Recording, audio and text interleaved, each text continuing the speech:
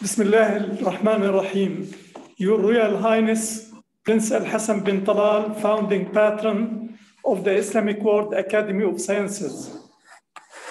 Your Excellency, Dr. Salam Majali, we hope that he will come very soon. Fellows of the IAS, Excellencies, ladies and gentlemen, dear friends.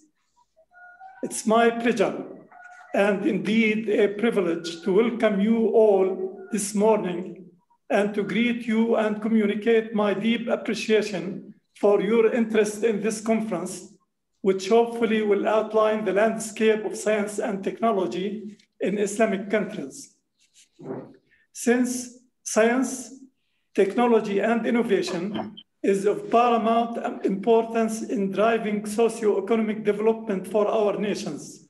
For this trio to be effective, a total national STI capacity trifecta should be achieved, namely a government commitment to providing STI physical and soft infrastructure, a vibrant ethical scientific community with enabled and efficient governance, and a private sector capable of willing to invest in product development. The efficacy of this STI ecosystem is dependent on the intricate and smooth interaction among all stakeholders in the state and a functional international outreach, an effort that should be culminated in a solid STI policy entailing an action plan to galvanize the efforts and delineate priorities.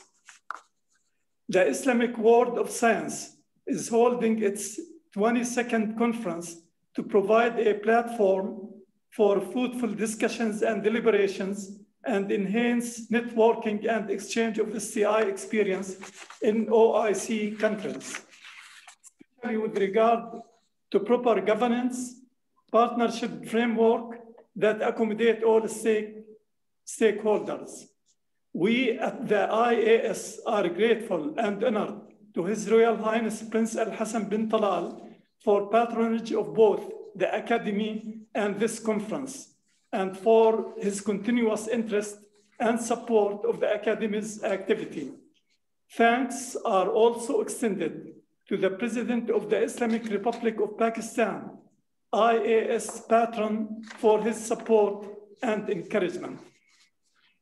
I take this opportunity to extend appreciation and gratitude to all organizations, institutions that extend or pledge sponsorship for this conference, and these are Kuwait Foundation for Advancement of Science, Petra University, Cairo Amman Bank, the Inter-Islamic Network on Water Resources Development and Management, and the Higher Council for Science and Technology. Thanks are also extended to the speakers who did spare no effort to put forward their contributions in this scientific activity. The efforts of the local organizing committee, especially our president, Dr. Salam Majali, our treasurer, Dr. Adnan Badran, and the staff of the IAS are highly commended and appreciated. At last, this conference coincides with the inauguration of IAS headquarters building, a task that couldn't be done without the support from different institutions and dignitaries. On this occasion, I would like to thank the Arab Fund for Economic and Social Development, Kuwait, Mr. Aouni Shakir, Saudi Arabia, Patron University, Jordan, Jordan Islamic Bank, Jordan, Sheikh Mohammed bin Hamad Al Thani, Qatar, Hikma Pharmaceuticals, Jordan, Dr. Ahmed Saif Balhas, United Arab Emirates, Kuwait Foundation for Advancement of Sciences, KFAS, Kuwait, Dr. Adnan Jalli, Mr. Mahmoud Abu Shairi, Jordan, Mr. Ahmed Abu Ghazali, Jordan, Al-Manasir Group, Jordan, IAS Fellows, Professors, Muhammad Azghar, Ahmed Azad, Adnan Badran, Noor Bat, Abdullah Dar, Shamsuddin Galadari, Kemakal Hanjilik, Munir Naife, Munir Ostork, Sayyid Qaim, Muthanna Shanshal, Jackie Ying, Khalid Yusuf, Salim Yusuf. Thank you.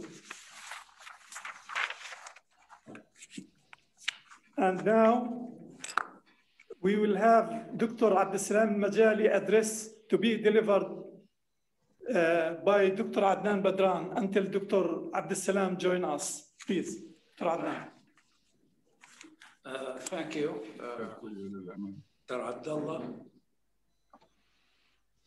Your Royal Highness, Prince El-Hassan bin Talal, the founding patron of the Islamic World Academy of Sciences. Fellow members of the IAS, Your Excellencies, ladies and gentlemen, dear scientists, it gives me that this note is on behalf of Dr. Majali, the president of the Academy, who will be joining us probably with little time.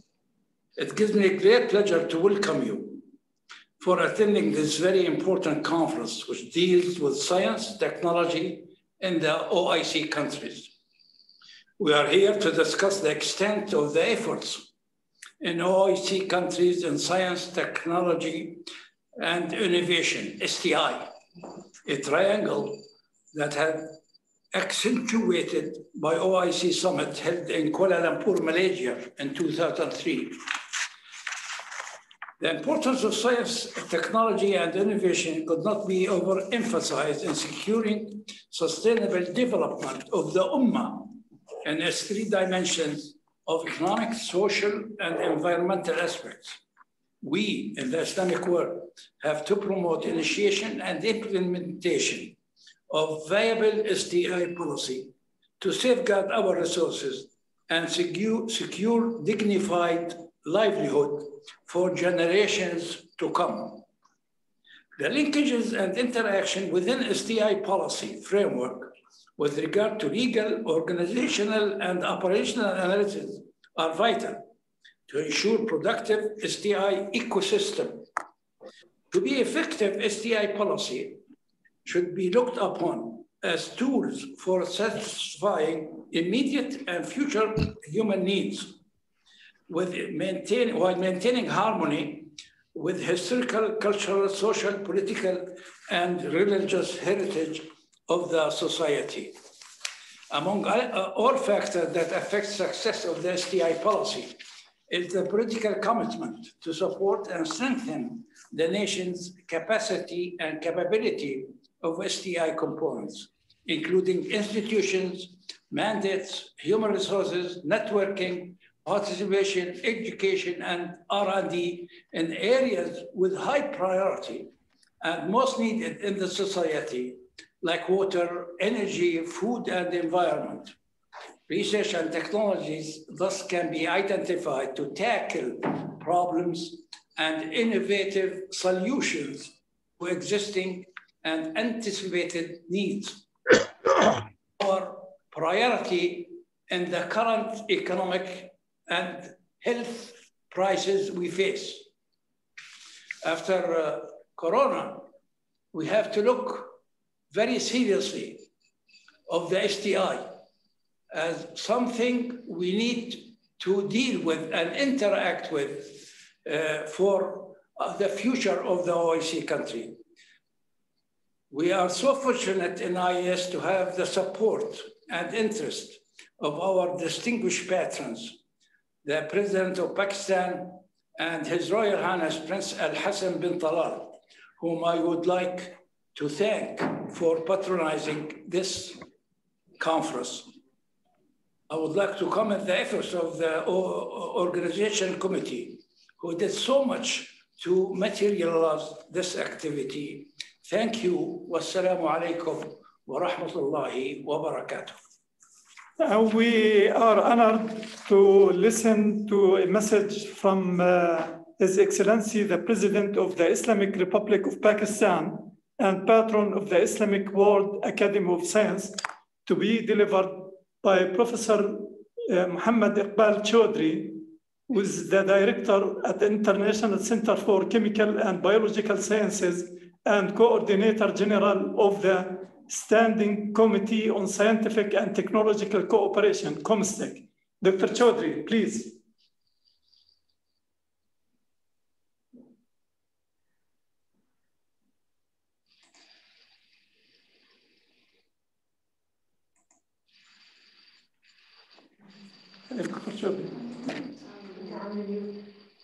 You are muted, Dr. Chaudhry. You are muted. Bismillah ar-Rahman ar-Rahim.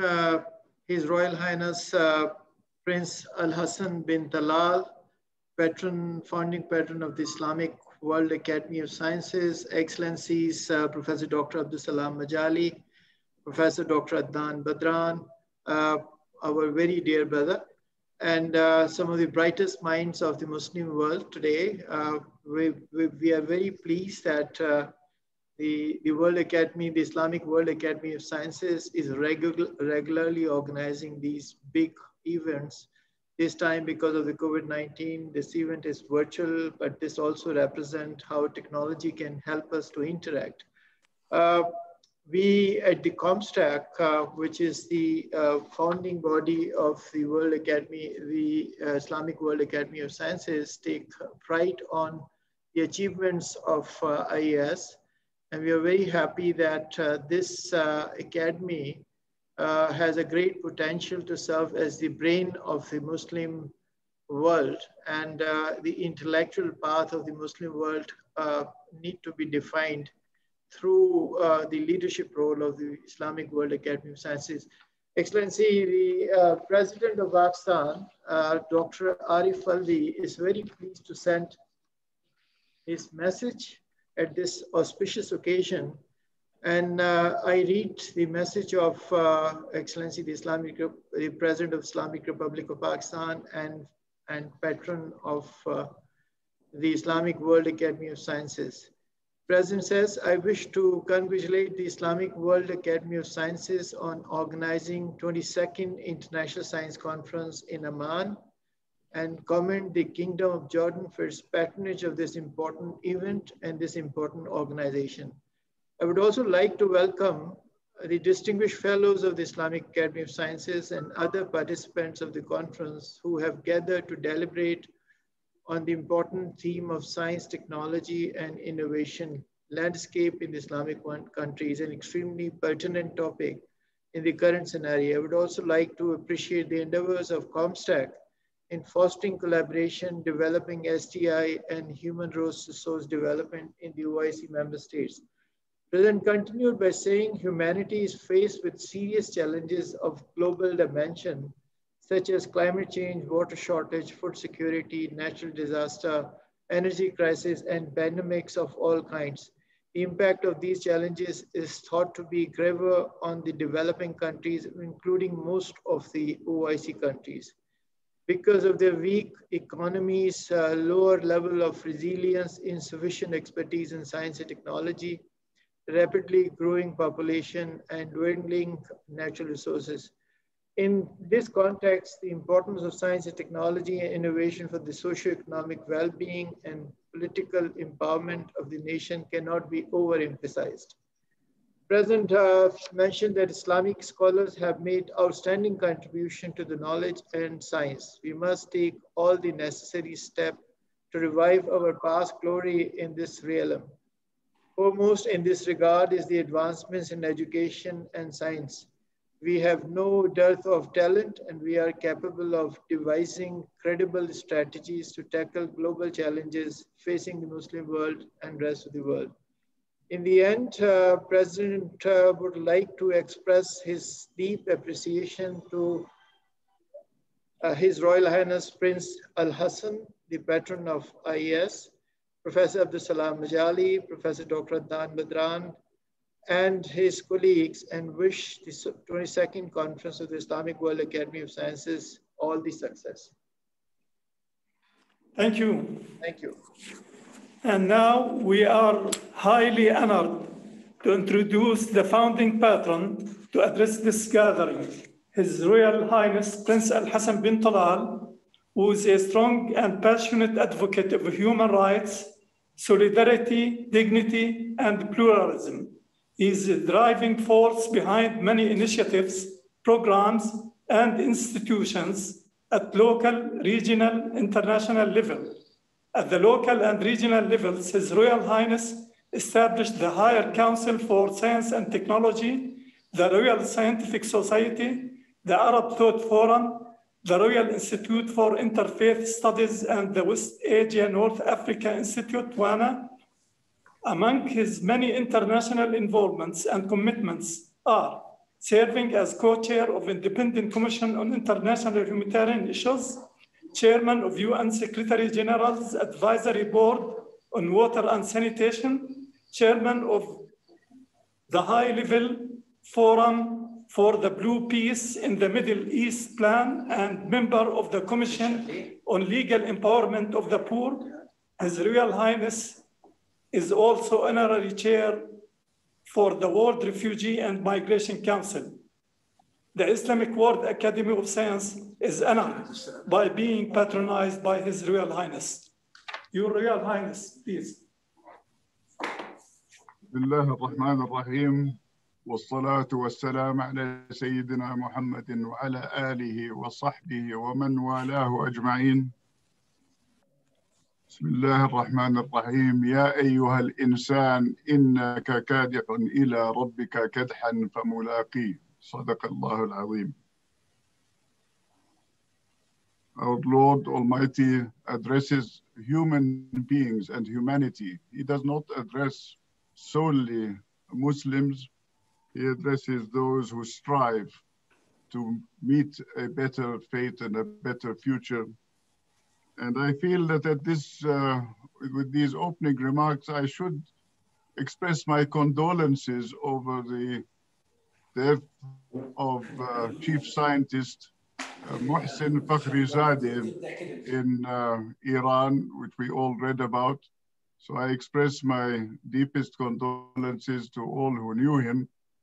I had the privilege of meeting years ago, over many years, Professor Abdel Salam, and when he was debilitated, Professor Abdel Salam, Muhammad Abdel Salam from Pakistan, when he was debilitated and lost his life, he also represented a huge loss to the Muslim Ummah and indeed to the world, founder as he was of the Third World Academy of Sciences.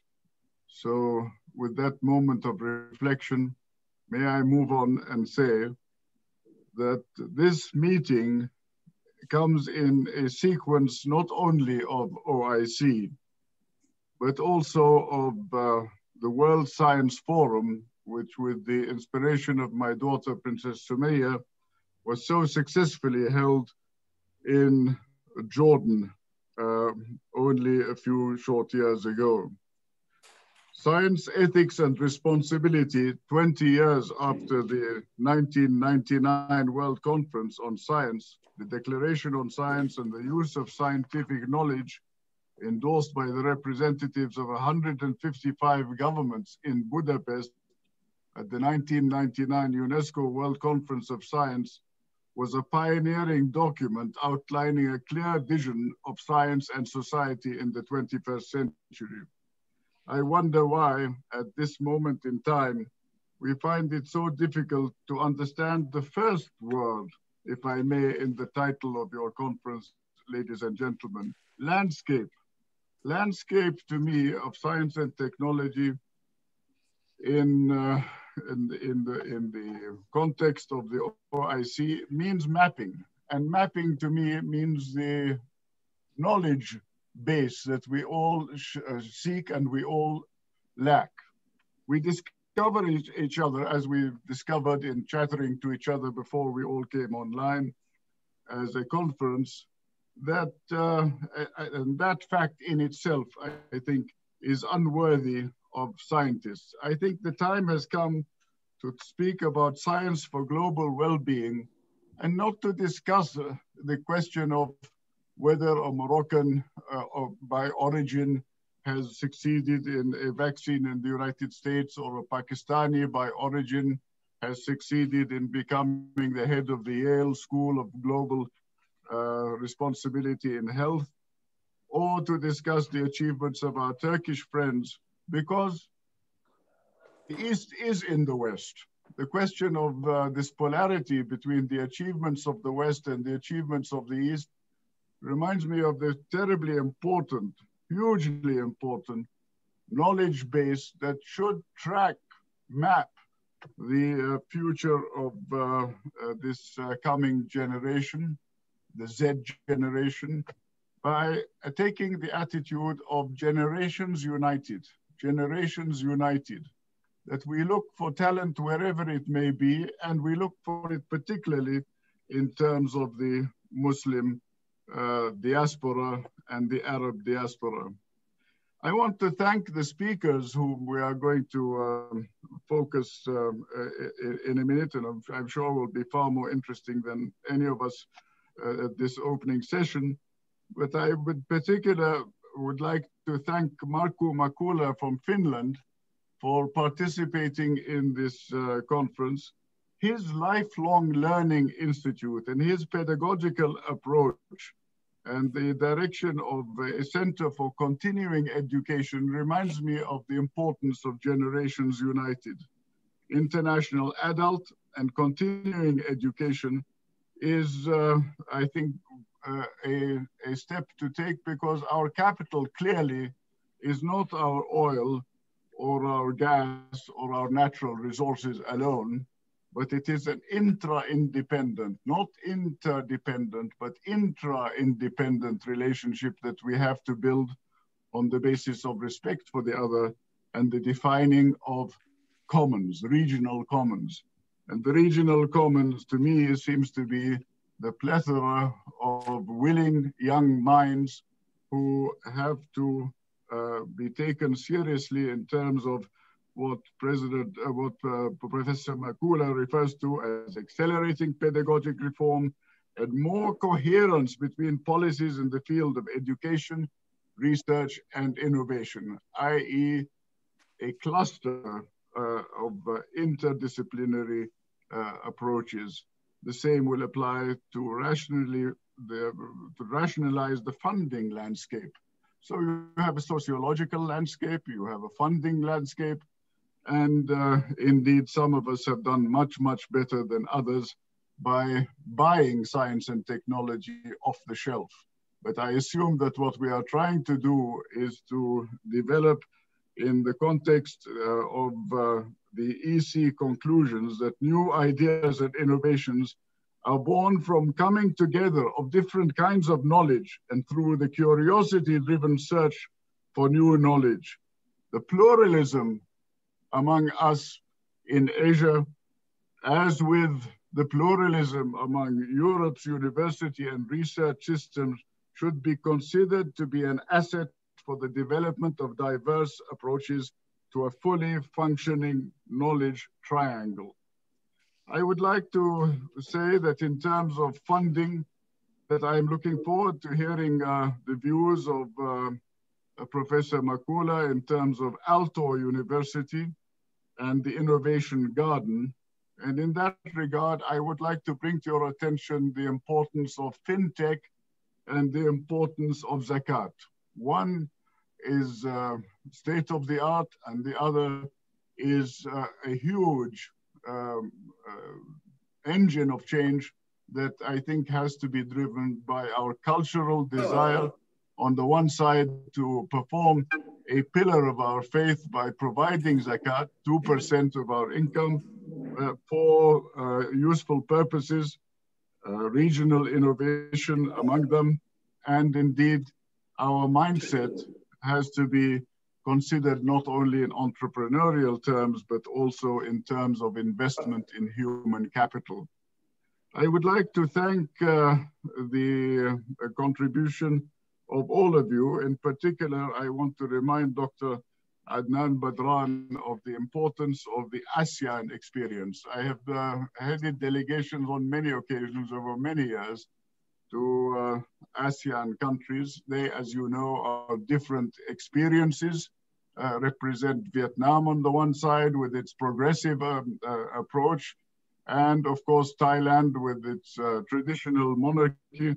But what they have since 1967 is to be admired, and that is intra-independent recognition of the identity of the other and the recognition of regional commons has brought them all this way. I was in Morocco during the 1969 conference establishing this OIC ComStec.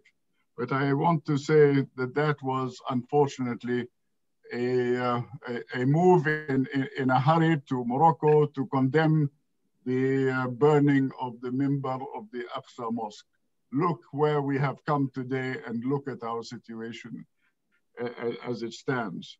Without practicing as we preach, كبر مقتا عند الله أن تقولوا ما لا تفعلون.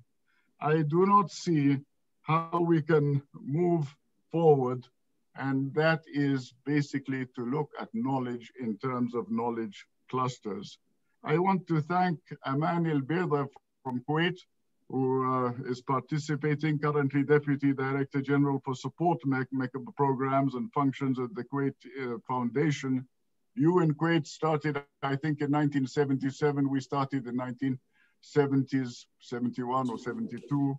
And I want to point out that the cooperation between us, particularly in terms of diabetes, al-ghudad al-samma, and al-khalaya al-jid'iyya, are so important, particularly in terms of touching our populace as it is today. So the Diabetes Institute and support programs and functions remind me of the cluster of health, but not only. As we look in the aftermath of COVID, we have a meeting coming up in a few weeks' time on mental health, the effect of mental health of this pandemic has been enormous. And I do think that the question of reconstructing our human capacity to cope and to live a dignified life brings dignity at the center of the construct. I believe strongly in one ism, and that is dignism. I believe strongly that as we proceed, and I refer to Aisha Bamoun from Morocco, that her work in international plant genetic resource is extremely important, both in terms of the Central and West Asia context and also the North Africa region. Therefore, you are cross-cutting, you are transboundary in your thinking. And I would want to feel that you feel completely at ease with your correspondence in this meeting to establish and develop institutional cooperation. I don't know whether Shaukat Hamid Khan is here, but I have to reveal to you that he was my senior at Oxford. We became friends at in Oxford years, and though we see each other rarely, we respect each other from a distance, I like to think. And his focus on nurturing the thinking mind, building a scientific culture, this mindset that has to change, is so important as we look at all these people who walk around our streets, not even wearing a mask and saying, well, this corona is really some kind of a myth. I know it's in the streets of Paris and London as well, but that doesn't make it any better. So nurturing the thinking mind, the National Management School, managing water issues, realizing that water, nutrition, food, agriculture represent a nexus which has to be taken seriously by human beings, citizens, building citizenship through custodianship of these important elements. Al-istikhlaf is so important if we are going to face the future. The security people talk to us about nuclear threats, and they talk to us about terrorist threats.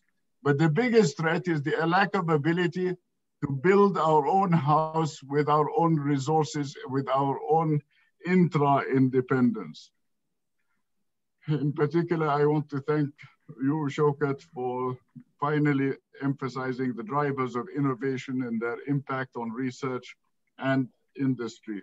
And in that context, please reach out to us and advise us at the Royal Scientific Society And I know my daughter should be listening with us somewhere, although I don't see her on the display of the array of pictures in front of me. Malik Maza Fias, Algerian born, and working, of course, in the joint staff of Ithemba Labs National Research Foundation of South Africa. Welcome to you, sir. You are a participant from another continent, and I'm so happy to feel that the African context in terms of South Africa presents us with a fellow of the Islamic World Academy of Science and the African Academy of Science. This South-South cooperation is increasingly important, particularly as we dread, I think all of us dread, this Malthusian world in which we live, where we see people being killed everywhere. I want to remind you that 80% of the world's refugees, and I'm the honorary patron of the World Refugee and Migration Council, 80% of the world's refugees are Muslims. So what are we? Are we hell's firewood? Or are we human beings to be treated with equal dignity? I will leave that question hanging, and I don't want to get into politics, but I think it is through the policies that we try to develop within the multidisciplinary field, in your case, of nanosciences and nanotechnology. Have we mapped this? Do we have a landscape of scientific achievement to which we can refer? This is something that I do hope you can establish a partnership over during these conversations. And if there's anything I, as a layman, can do to help you, please let me know. I would like to refer to Zabta Khan Shinwari and to say that the concept of the World Commission on the Ethics of Scientific Knowledge and Technology is hugely important to us. But I think that the Arab Charter of Ethics of Science and Technology in the Arab region is something that we should, I know it is still early days, but I think that the structure of the Charter, as the world continues to witness sustained progress and change in all fields of science, is important, particularly in the 4 sections: the ethics of production of science and technology, the ethics of transfer and localization of science and technology, and last but not least, the ethics of harnessing and using science and technology. But most important of all, I think, is the ethics of useful knowledge. That is, to me, those are my words, and I just want you to remember that the 17 SDGs do not include one word, refugee. None of them include one word. And 80% of the world's refugees are Muslim. With the introduction of universal zakat in this coming meeting in Malaysia, hopefully we can do something about this. But I would like to once again thank you all very much for your different fields of expertise, and say interdependence, working together, responsibility, whether you're bigger or smaller or richer or poorer, doesn't matter. What matters is that we recognize each other's identities and contribute to complementarity. So I would like to conclude by emphasizing strengthening global standards in research integrity, as we did at the meeting of the Science Forum in Amman, research integrity, fulfillment of academic freedom, and the human right to science. And once again, when I spoke about fintech and Bitcoin, I'd like to know that 98% of our refugees have ATM cards. So we're using science of a sort. I think you will all accept that traditional paper is going to be the currency of the past.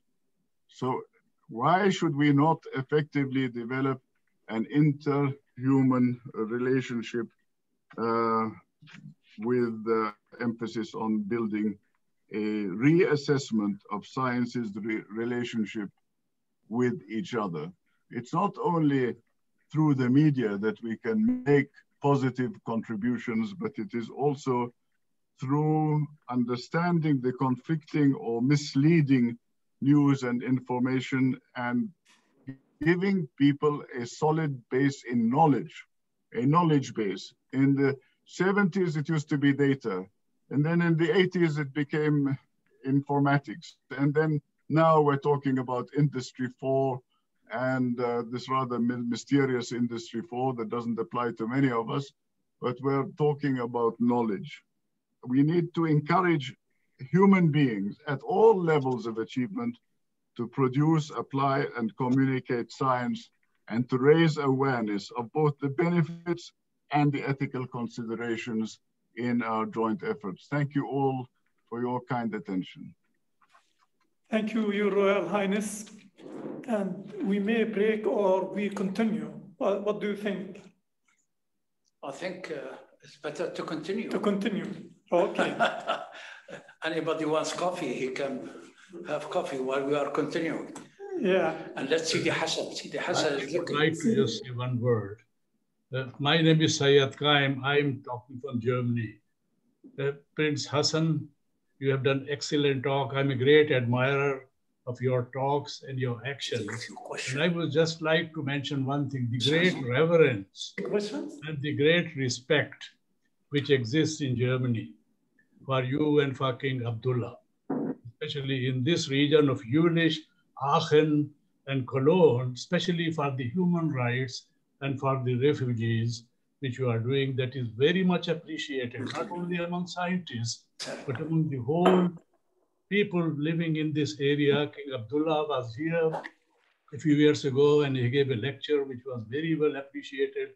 So I just wanted to express my own feeling as well as the feeling of not only the Muslims here, but also some of the Christians with whom I have strong contacts here to tell you that we highly respect the talks, the words which you have said.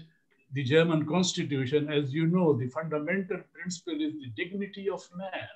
This is Article number 1, and Germany tries to follow this. There are many weaknesses, but at least we are trying. And also your thought on the intra-dependence. This is also our government is really interested in this. Maybe it is an exception at the moment that Germany is, Angela Merkel is trying to keep cooperation with all the nations and not only giving aid, but really on equal terms, that people keep their respect and they try to cooperate us and we try to handle.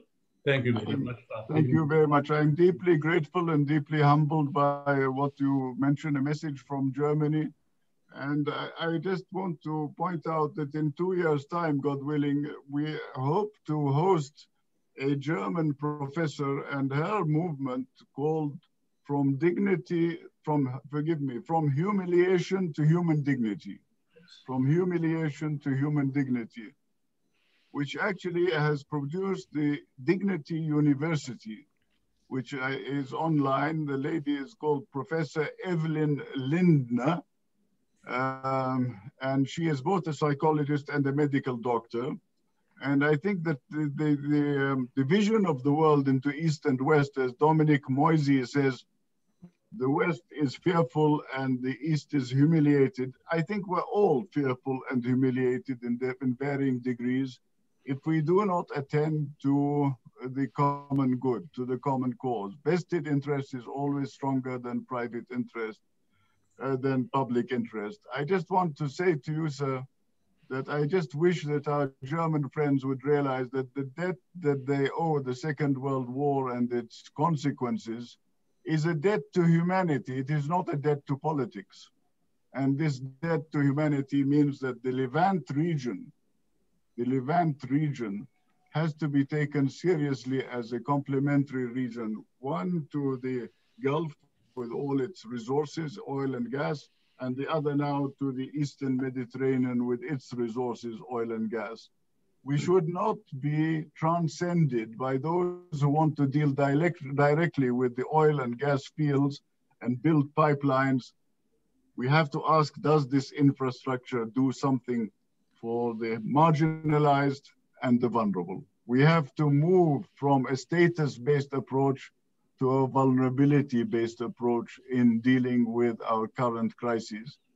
I cannot talk about the Yemen, I cannot talk about Libya, I cannot talk about many different situations without talking in terms of humanity. And I really hope and pray that the Europeans will develop a foreign policy soon, which focuses on building this Eurasian understanding of their responsibilities, the Euro-African understanding of their responsibilities. How can we come together with advancing China on the one side and with the Atlantic and Mediterranean on the other, if some of us have greater privileges in terms of lobbies and access? So I'm glad to hear that even in a pocket of Germany, that some of us are heard and understood, I hope.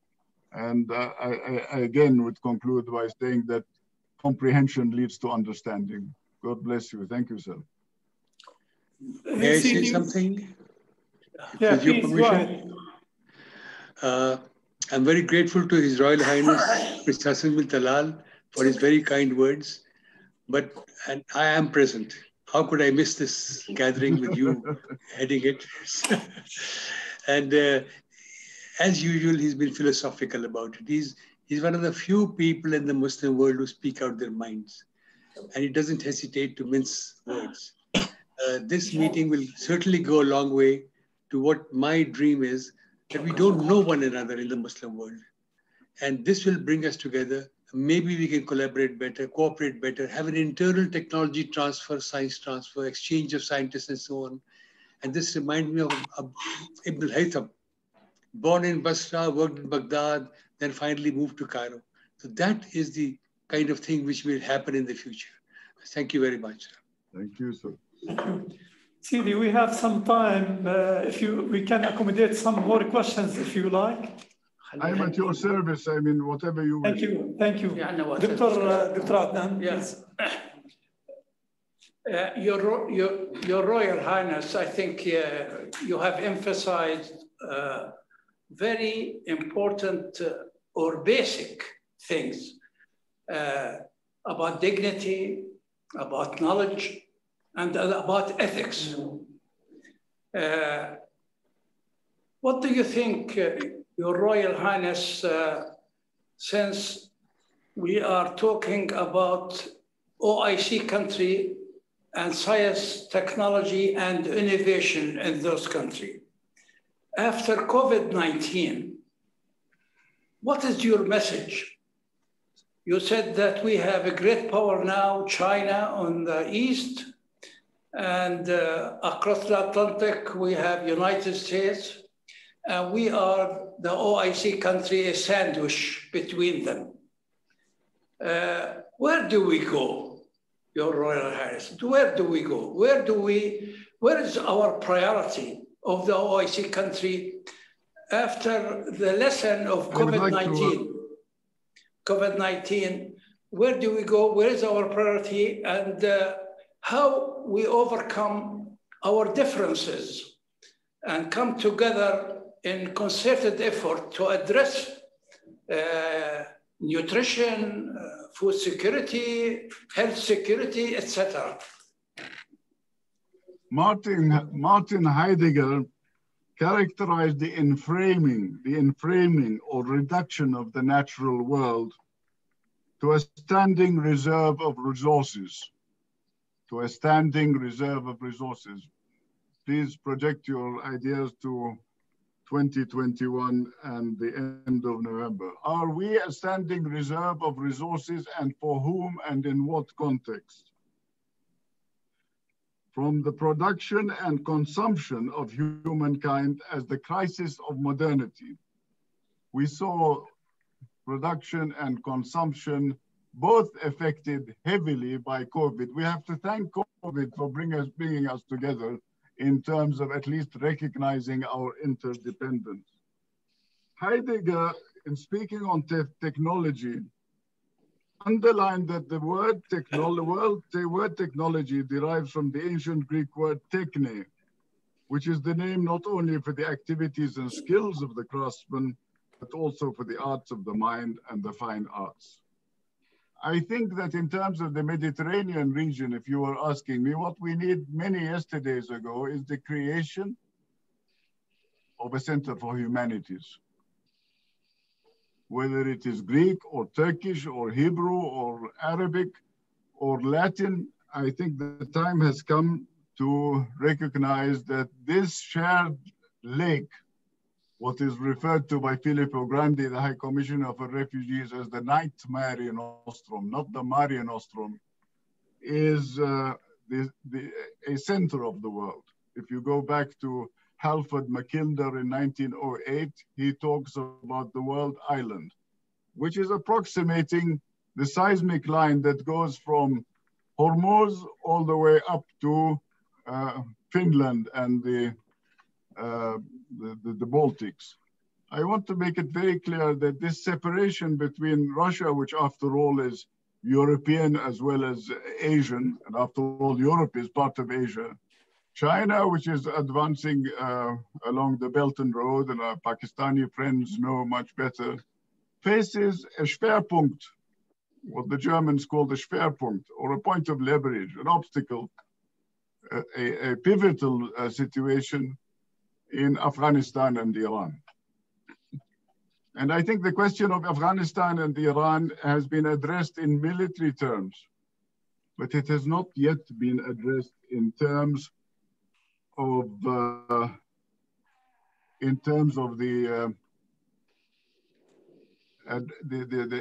human challenge.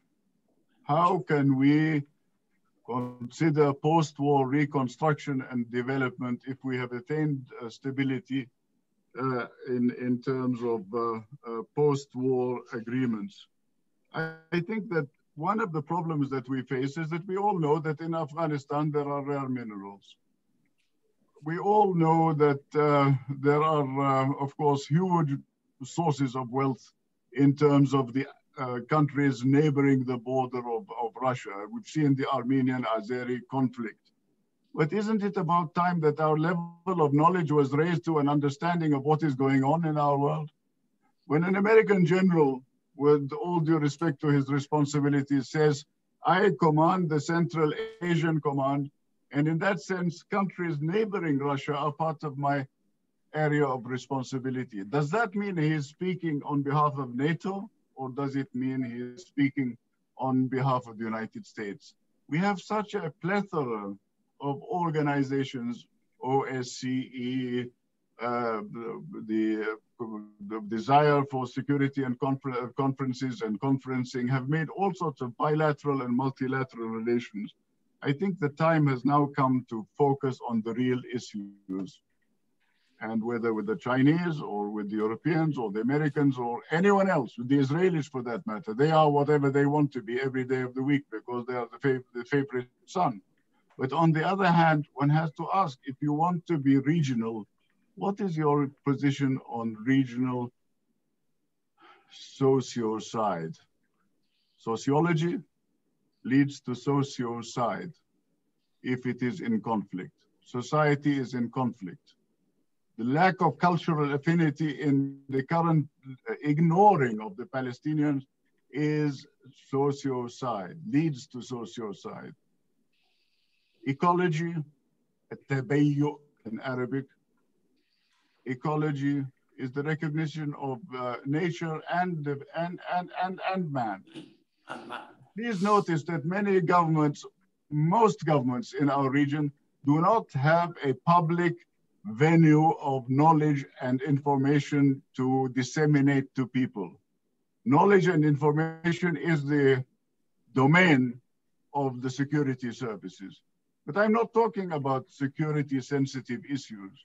I'm talking about the ecology. I'm talking about land ownership. I'm talking about the 3 Gs, geology, geophysics, and geography. I'm talking about using the next 2 or 3 months, Dr. Badran, to develop a new mindset, which is what my friend Jokat mentioned just a few minutes ago. And lastly, I want to say that the greatest fear that I have is that our cogito side is is almost there. Our cogence, our wisdom, our ability to use our minds independently is now being restricted more and more. I've been called a maverick in the past because I like to think I think for myself. Nobody tells me what to think or what to say. Thank you, Shaukat, for that recognition. But the death of cogens, the cogitosphere, like the sociosphere and the ecosphere, is the death of free will. So I would say that the time has come for a regional West Asian Levantine Citizens Assembly. As with the Helsinki Citizens Assembly, the time has come where all the hundreds and thousands of intelligent people are given a chance to speak out to the real issues and to analyze them. But what is going to happen, I think that that is very clear. You have a maritime Silk Route and a terrestrial Silk Route, which has now extended the conflict from Hormuz into the horrors that we see at the south of the Red Sea and in the region of the Suez Canal. The time has come to preserve what is left. You know, when we presented the call for the humanitarian order, we called it winning the human race. Winning from what? Winning from time. We have no time left. So the sooner we feel the sense of urgency, the better it is, because what are we going to inherit our children and future generations? That is the question. It's like wearing a mask. You don't wear a mask for your own health, you wear it for the health of others. As the Pope rightly said the other day, Pope Francis on the subject of Corona. But I shouldn't be speaking about medical issues with our founding doctor, Dr. Salam Majali. Welcome to join us in this effort. Dr. Majali, I want to salute you and recognize your achievements over many, many years. He was a doctor in the 1948 war. Can you imagine? He won't admit it because it has something to do with his age, I believe. But as I said, what we need is generations united in facing the pandemic and its consequences. We cannot afford what my dear friend Sayyid Muhammad Naguib al-Attas once described, the disenchantment with nature. We cannot be disenchanted with nature in the broadest possible terms. We have to recognize that all of us, with all our pluses and minuses, deserve a place under the sun. We don't need to develop this and that to join a new club. We need to understand the rules of the game and play them as they are expected of us in this middle ground between Eurasia, Eurafrica, and the European Atlantic world. We have something to say to each other and to complement each other with. And we can always say no if we have unity in our decision making. Thank you. Thank you, Your Royal Highness. Just, I want to say a few words, Your Royal Highness. What you have given us today, I think you've said it all. Probably you don't have to speak anymore. You are the conference, and your address is the conference. Yes, I think you said everything we have in mind, and really we appreciate your presence. We appreciate that you are with us all the time. Dr. Majali, when we were building this headquarters, he said to me, you know, I wish we finish this as soon as we can so I can see His Royal Highness comes after this COVID-19 and open our headquarters.